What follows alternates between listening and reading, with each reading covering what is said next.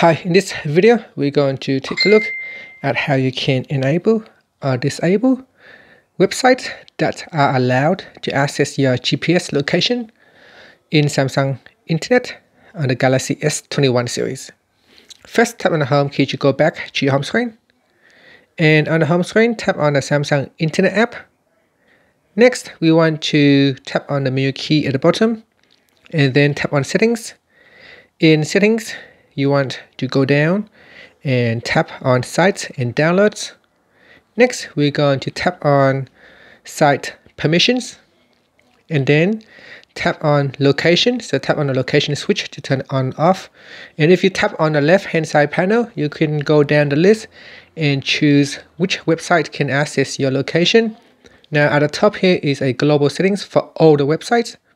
If you switch it on, you can go down and set each individual website, which website can access your location or not. And that's it. So let's say if I have this one on at the moment and I go in here and I tap on the button, it can access my locations and show me a map of where I'm about. So because my internet has been interrupted, that's why it's not showing. Just give it a few seconds and you can see if we show a map of my current location. And if I go into settings and if I switch it off, sorry, put this the wrong one, sites and downloads, site permissions, and I will switch off the location here. So in here I'm going to switch it on or switch it off. If I switch it off, I will go back to my site and I'll refresh the page.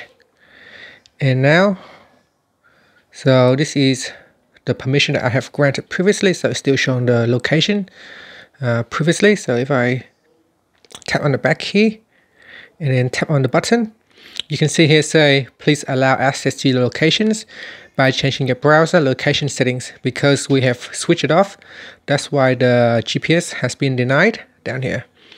And so that's it. That's how you can basically enable or disable GPS location to websites.